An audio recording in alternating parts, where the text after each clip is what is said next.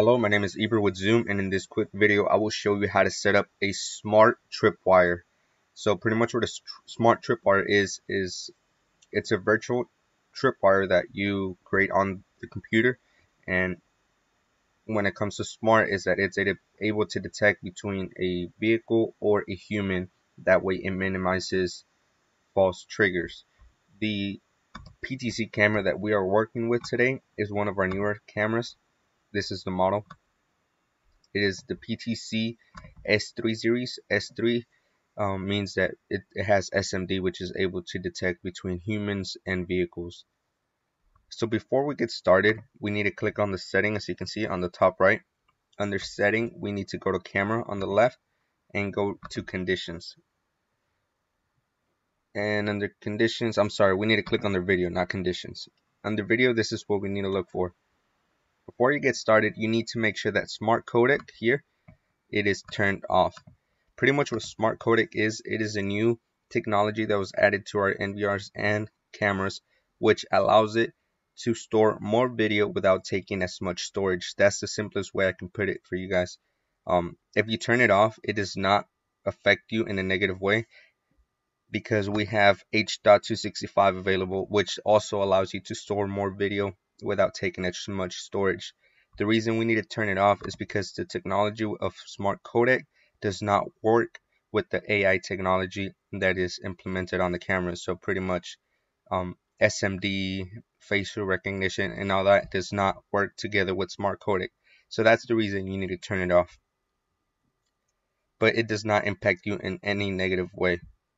So moving forward, once we made sure this is off, if you do have it on, make sure you turn it off, and it will ask you to restart your PTZ. So make sure you go here, turn it off, and click save. You need to click save, and it's going to restart your PTZ. And then once it boots back up, make sure it is off, and then you can proceed to the next step. Once we have made sure that this is off, we need to go onto PTZ, and we need to click on the function. So before we get started with anything, we need to make sure that we have a preset already available. So under the preset here, we have many videos on our YouTube channel showing how to set up a tour, scan, and on all of the above. We also have a video specifically on how to set up a preset, but I will go ahead and show you on this quick video. So under the preset, you can go and move your camera to however you want it. You can go left, right, put it in the location that you may want your camera to be at. Once you find that sweet spot that you actually like, you can start setting your preset. So make sure you are using Internet Explorer as your browser, as I found that that is the one that works the best when controlling the PTZ. So once you have the area that you want, you can just click add. I clicked it one too many times, so I'm going to delete one. So once you click add, keep in mind that when you click save, it's going to save this screen right here. So it's going to save this screen as your preset. So you can double click on here and just type in a name for that preset. That way you know what preset you set up, and then you can just click save. So that easy. That's how you just set up preset. Make sure you get the successful message. Once you're done with this, you will need to go into event. Under event, we need to go onto smart plan. Under smart plan, you need to click here and select your presets. You can see this is the one we set up, and you have three options here: face detection, deep IVS, and video metadata. So make sure you just click on deep IVS. This is the one that sets up tripwire and intrusion and all of that. Face detection is pretty simple. It detects the face,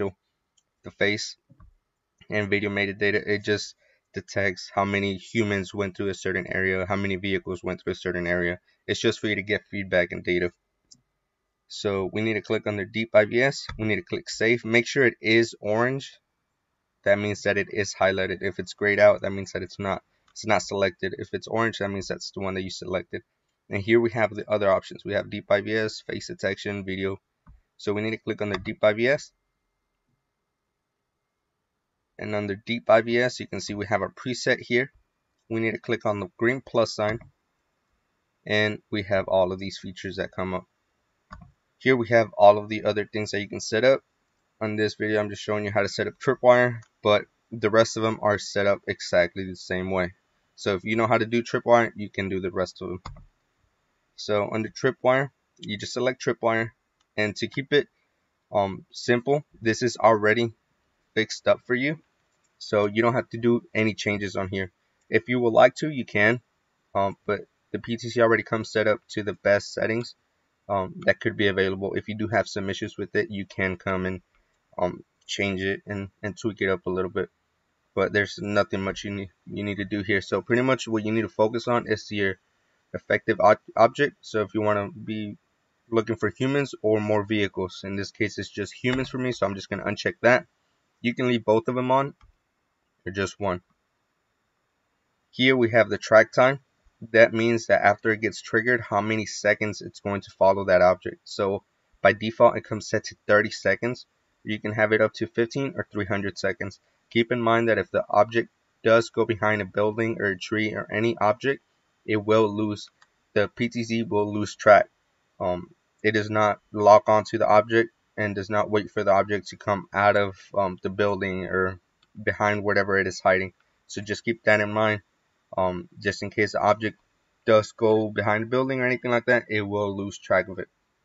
Sometimes it does lock onto it, but most of the time the PTZ does get confused and it will lose track of it, and it will go back to its original position, which is this preset right here, the one that you set up. So in order for you to draw your preset, you need to click on Draw Rule, and you click with the left on the mouse, you drag, and once you're done, you left click again, and you are done. Now you can see I have one that's building up again. All I have to do now is just right click on the mouse and I'm done. So here it gives you that direction. You can either go A to B, which means either way it's going to get triggered, or you can just select a certain way. So pretty much from B to A is going to get triggered and vice versa. From A to B will get triggered. I'm going to have it both ways. And once I have this set up, all I have to do is click save. You can see I got the successful message. If I go to live,